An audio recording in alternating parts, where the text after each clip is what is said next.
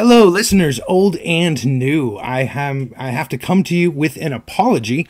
I was going to start season 2 of this podcast in February, but my life took a detour from everything when I spent 25 days in the hospital during all of February and March.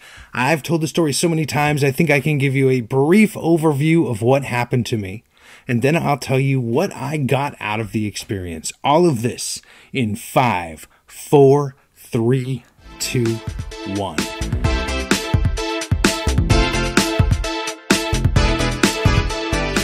Welcome to the Second Mix podcast, where we reflect, revise, and remix our lives. I love to talk about things that matter with people who care, and I'm here today with a dose of self-development to help make you better, stronger, and wiser. My name is Matt Bennett, and I'm bringing you some old-school personal development from the original masters of motivation, as well as interviews with entrepreneurs, authors, coaches, and consultants, anyone who has a mission of making things better.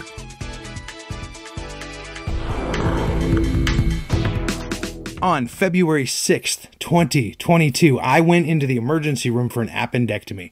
I was admitted overnight and had surgery the next morning. The day after I had the surgery, I was released, the surgery seemingly having been flawless. 2 days later, I went back in the emergency room with a fever of 104 to 106 degrees, depending on the thermometer that I used. And after some checking, we were told that I had an infection from the surgery. I don't remember a whole lot of what happened next, but they gave me an antibiotic for the infection called Zosyn, to which I had an allergic reaction. I turned yellow. My liver dumped all of this bilirubin, it's called bilirubin, into my bloodstream, and they put in a PICC line in my arm, which is an IV that goes down to just above your heart, and fed me through that line. For 10 days, I did not eat food. I had ice chips, and I got my nutrition, all the nutrients and everything from this bag, this IV bag. And so I was in there for about 10 days, and after going home, this was the second time, I did okay for about a week. I was on antibiotic pills, and one day I got so nauseous that I couldn't take my antibiotic. So I went back into the ER to make sure everything was okay, and my white blood count showed that I was still battling an infection. And so that was another week in the hospital, although this time I was a lot more aware and I did much better, although it also meant that I was bored a lot of the times. The previous time, I wasn't as aware as I could have been. There was only a couple hours a day that I was awake and wondering and thinking and all of that. And the time actually kind of flew the first time, even though it was longer, because of all that. But anyway... Yes, I'm going to cut out this time.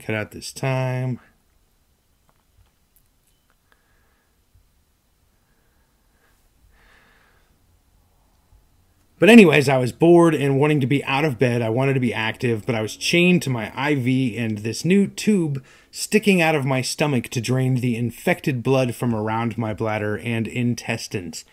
So this time when I went home, they gave me another PICC line so that I could self-inject my antibiotics.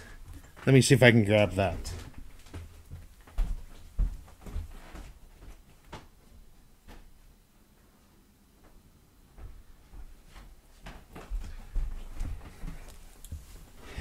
If you're watching the video of this, you're going to see that I am holding up, this is what I had to do. This is the syringe. So this is it's not, I guess not on the bigger side, but it's a 20 milliliter syringe. And I had a little tube coming out, and I had to hook this up to the tube and inject over 3 to 5 minutes all of this stuff into my system. I did not like that. It felt like enough had gone wrong already. So putting my medical health into my hands as if I was giving myself surgery or something, I don't know. I just didn't like it. I did get used to it, so it wasn't that big a deal toward the end, but I didn't care for it.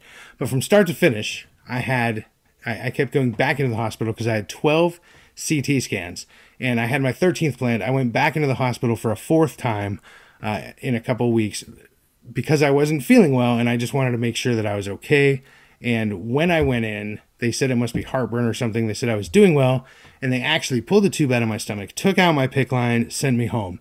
So I've had a few follow-up appointments, but on the whole, things have been really well.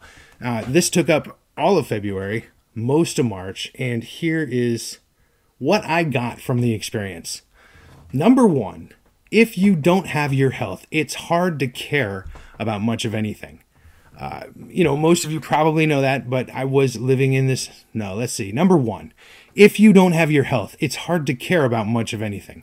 I didn't feel good. I was uncertain about what my future was going to be like. And apart from caring about my family, I didn't care much about anything.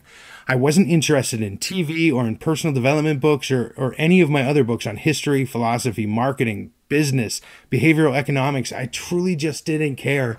I didn't want video games, social media, music. I didn't want to learn anything. I really just slept when I could and stared at the ceiling when I couldn't sleep. For probably 15 solid days, I felt like I should care. I felt like I should try to care. I just didn't have the energy, or at least that was an excuse that I just didn't have the energy to care about anything. And this gave me an entirely new insight. I have been privileged to be fairly healthy all of my 49 years so far, barring this particular hospitalization. I had preconceived notions about what it would be like to be sick. And I had decided beforehand that I would never let sickness get me down. I would never give up, like I hear that some people do. And I have a new understanding because there were painful times when I think I would have just let myself fade away without fighting. Fortunately, my body and my strength covered for that weakness in my mind, and my body and mind continued on together. But I would have in the past judged someone who just let go, thinking that we should fight, or to quickly quote Dylan Thomas, rage against the dying of the light. But I see now that there exists the kind of pain that would make it so difficult to carry on, much less thrive. I had a romanticized vision of what sickness was like and what it could be. Hopefully, this made me a much more compassionate person in the future toward the sick and anyone struggling in general. I'd still encourage people to rage against the dying of the light, but I won't be so judgmental when they don't want to. If you're in a position right now to be healthy or to get healthy, please take advantage of that. I had a glimpse of what it could be like near the end, and I want to make that as long as possible before I feel like that again. I also learned, number two, you can give up and truly begin to lose your life. As I began to heal a little bit, the doctors and nurses were trying to get me to get up and walk. I didn't want to, but I did feel like deep down I had to, even though my heart wasn't in it. I didn't feel like it would actually do anything or be good for me. And I also had some major worries about actually my inability to control bowel movements. Like, they want me to walk, but it was scary to think about getting 20 or 30 feet away from a bathroom.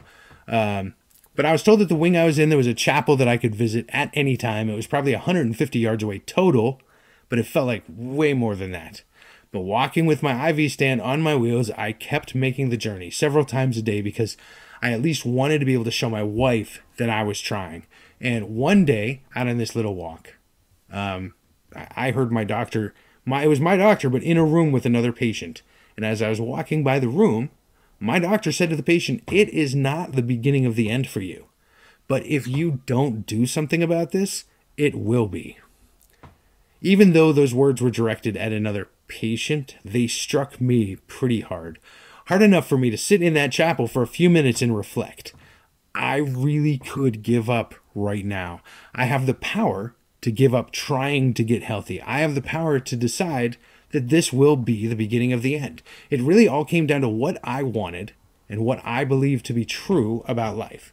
And this isn't just true when you're sick. You can give up mentally anytime you like. You can drop all your goals, not worry about them, and just decide to get through life until it's over. However, just as easily as you can decide all of that, you can decide in a positive direction. You can say that life is amazing, life is beautiful, and that you're going to live as much of it as you can. And in order to do that, you want this goal and this goal and that goal, and you can decide to get to work. And you can begin a new life change right this very second. Nobody is stopping you from achieving your goals.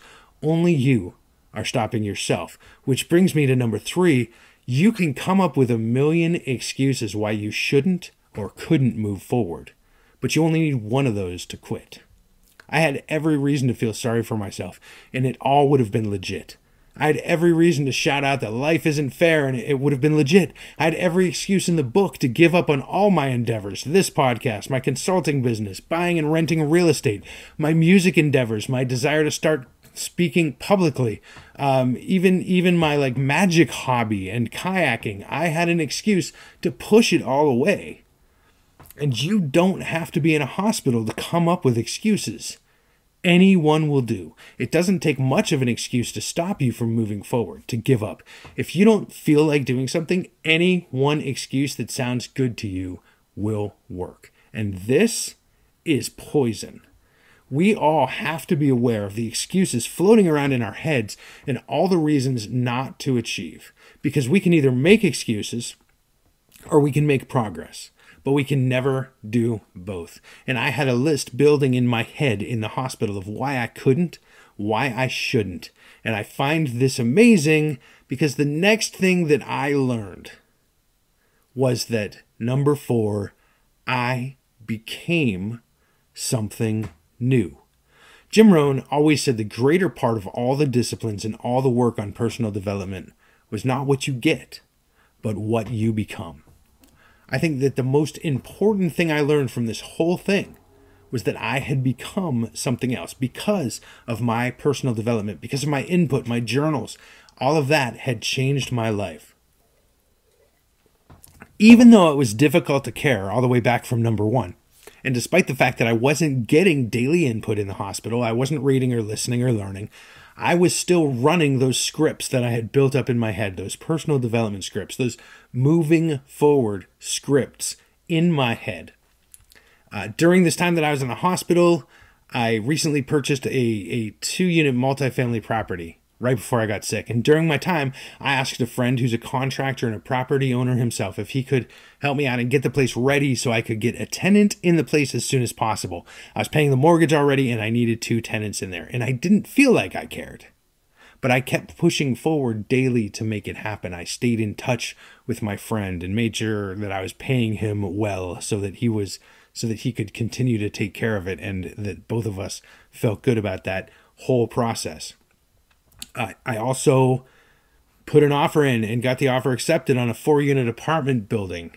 And all the while, I didn't care about doing it. But the offer came and I was running on autopilot because I became something new from 2019 to today. Back then, I never would have kept working through the adversity. I would have let things go and suffered the consequences. I would have used every excuse in the book to not take a risk and to try something to better myself, to put the responsibility on someone else because I had an incredible excuse. Zig Ziglar said, your input determines your outlook. Your outlook determines your output, and your output determines your future. And I think that there's a grace period, a coasting period, when you're studying and growing and working to become better, where the effects take some time to wear off. When you put your car in neutral down a hill, you always get to the bottom, and sometimes you can even coast a little ways up the next hill. And that's where I was. And I just thank God every day that I was able to put the car back in drive once I was halfway up that next hill and continue pushing forward, pressing on, being here where I am now because my health slowly began getting better. My habits also included getting more input.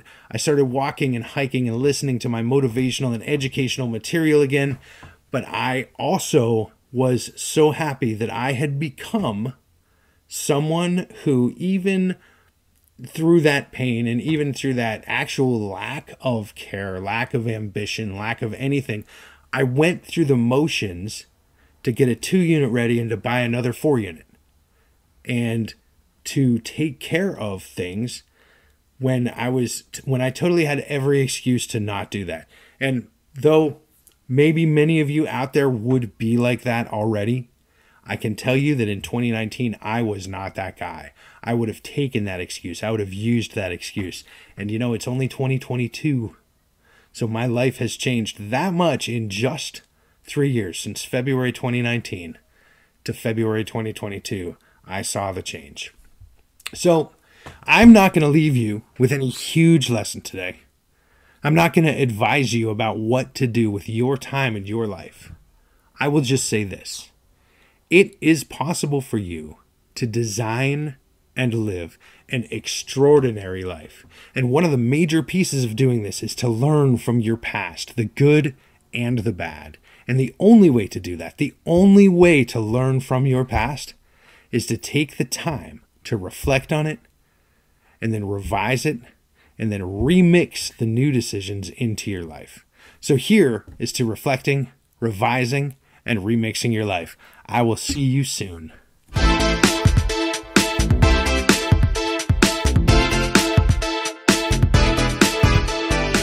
Thank you for listening to the Second Mix podcast. I am Matt Bennett. Please leave a review and give me an honest rating wherever you can. Subscribe on your favorite platform to hear the latest episodes. You can send an email to matt@secondmix.net or go to secondmix.net to read the blog, check out the resources, buy me a cup of coffee, and you can even leave me a voicemail right there on the site. Take steps that will make your week incredible and keep reflecting, revising, and remixing your life. I'll see you soon.